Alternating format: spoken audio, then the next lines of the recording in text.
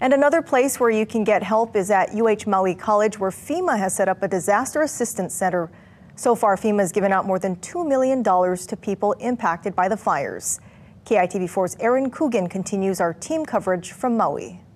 Today marks day 2. FEMA specialists will be stationed right here at Maui College to provide one-on-one assistance for those accessing federal financial relief funds. Now, this is the very first disaster recovery center on Maui, serving as a hub for folks to determine what financial aid they qualify for, how to register, and when they can expect to see those funds. FEMA representatives say each case is looked at individually, so no matter what the extent of damages a person has incurred, it's worth coming down and going through with their staff. We don't know that you're there unless you tell us. So you can come to the Disaster Recovery Center here on campus and talk about your insurance situation, talk about how many people were affected in your household, the damage that you've suffered.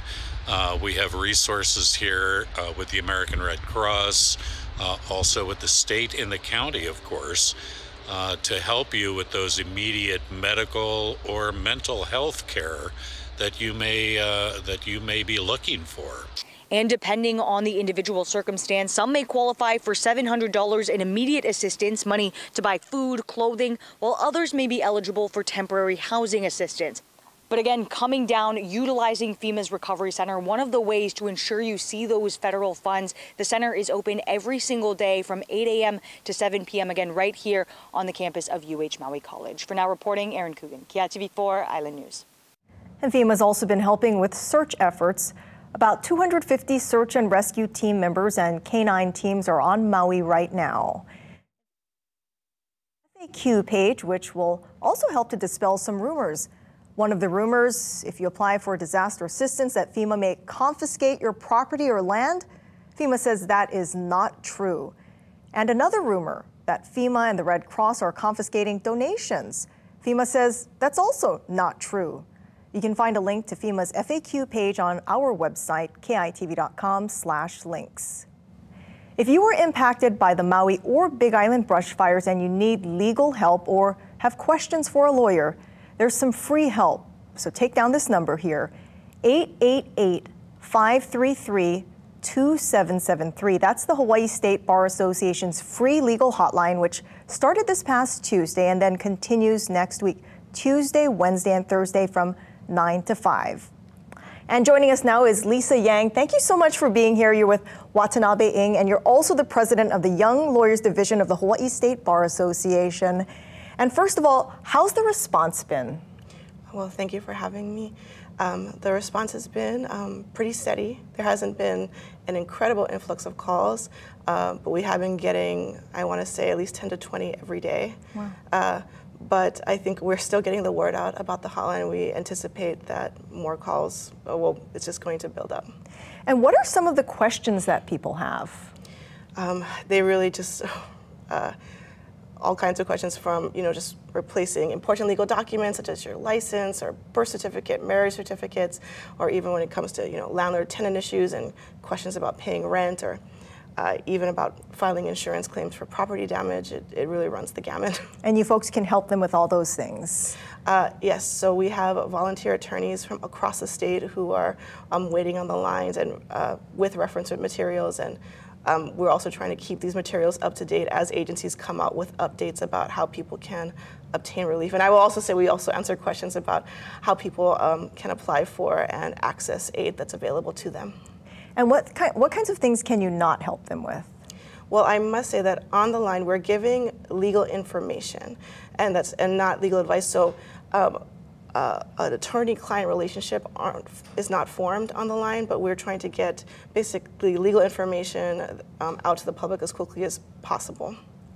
And explain why should people get legal advice for this? Oh, legal information? Yes. Well, basically, there is a ton of resources out there, and in this very difficult time, it can be difficult to cull through all of the websites, all of the posts and everything that's out there.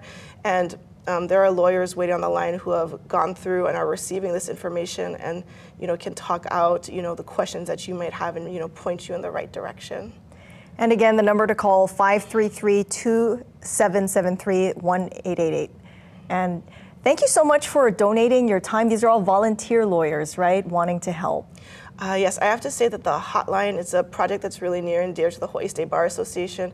Whenever disaster has happened in the state, the HSBA has, put up the line. For example, the line was put up when Iniki happened, and callers, volunteer attorneys took over 1,000 calls when that disaster occurred. And I just have to put it out there that this line would not be possible without the support of the Hawaii State Bar Association, the Legal Aid Society of Hawaii, the Young Lawyers Division also of the Hawaii State Bar Association. But I really must say that the attorneys who are part of the Maui County Bar have really, really stepped up to help their community. And we had so many attorneys who are ready, willing, and able to help, even though they were also dealing with the consequences of the fire, and they wanted to help their community. It's been really inspiring. Everybody definitely coming together to help, right? Yes. Thank you so much. Lisa Yang from the Hawaii State Bar Association. Thanks for having me. Now, if you were impacted by the Maui fires and if you're an immigrant, here's some extra help for you. The Maui Economic Opportunity has been helping immigrants apply for emergency passports and birth certificates.